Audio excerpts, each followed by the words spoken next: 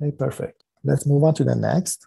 So at this point, we are exploring ideas of representing sentences and documents. One might say, why don't you have vector representations for your sentences and documents the same way that you had vector representations for your words? Why don't you do that? So to know the answer to that, watch this video, but I can tell you about the drawbacks.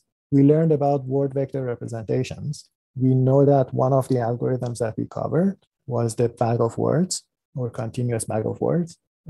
Context goes in, and then you are predicting perhaps the word in the middle or one of the words in your sentence. Maybe you're just predicting the next word. Whatever that you do, you're going to end up with word representations. Can you extend that idea to have paragraph representations? You can go in your training data. You say, this is my paragraph number 1, paragraph number 2, paragraph number 3, or this is my sentence number 1, sentence number 2. And we are turning those IDs, that's our entire objective, to vectors. We did the same thing here. These are IDs. There is a word in our dictionary. It has an ID. Think of it as student ID. It has an ID. You can turn it into a vector. Same thing here. For each paragraph in your training data, have a vector. And then once you are doing your training, you take your paragraph, the words in your paragraph, and then perhaps you are predicting a single word. Or you can actually go the reverse route. Given the paragraph, predict every single word. Given the paragraph ID, predict every single word in your sentence. This is perfectly fine. You're going to turn your paragraph IDs into vectors.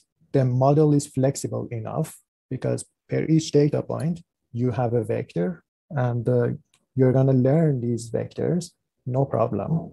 When it comes to inference, when it comes to testing, you need to do some extra optimization. Why? Because that new sentence that you just saw is not part of your training data.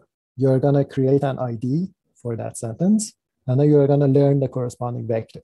So at inference, there's going to be some optimization going on. And this is the downside of this model. I think the rest of it I'm going to cover next session. For those of you who have questions, I'll be around. And for those of you who want to leave, you can leave.